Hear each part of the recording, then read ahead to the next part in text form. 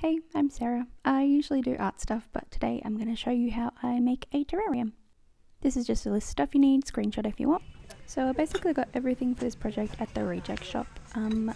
I use these glass jars. These are really great. There's a small one and a big one. You can use that one.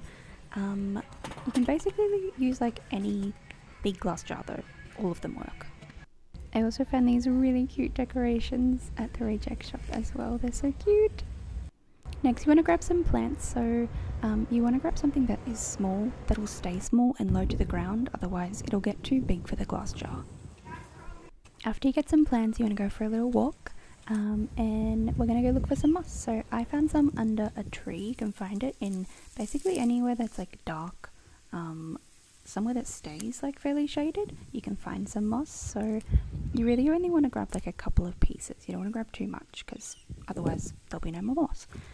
Also, ignore the butter knife. I couldn't find my little shovel thingy. Okay, and now that you have all of your stuff, you can start putting it together. So grab your rocks, pop them at the bottom. Just chuck them in. They don't really need to be in any order or anything.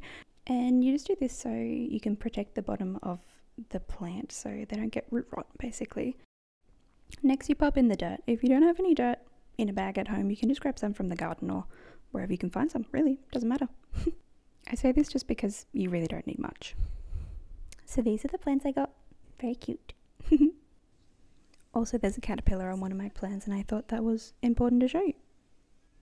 So after I moved the caterpillar and put it into the garden, I just started breaking up the plant into smaller pieces and putting it into the big jar. Now for this one I chose to put the plants like in the corners, but it also works really well when you put the plants just in the middle. And you can really do anything you want, so you can design any sort of layout that you like and then pop the plants in as you want them. Unfortunately for me, I lost the rest of the footage, so I'm going to tell you exactly how I made this. So keep going with your plants, plant them, and then pop your moss in just anywhere that there was bare ground. It just has to go on top of the dirt basically. And then you put your decorations in and that's it. It's really simple. Next thing is just wipe the insides of the jar. Make sure there's no dirt on the wall so it doesn't look yucky. And next we water the terrarium. There's not really a wrong answer with this. You can put a bit of water in, and if there is too much, just open the lid up a little bit and it'll be fine. And this is the end product here. All you have to do is close the lid and pop it near a window and it's done.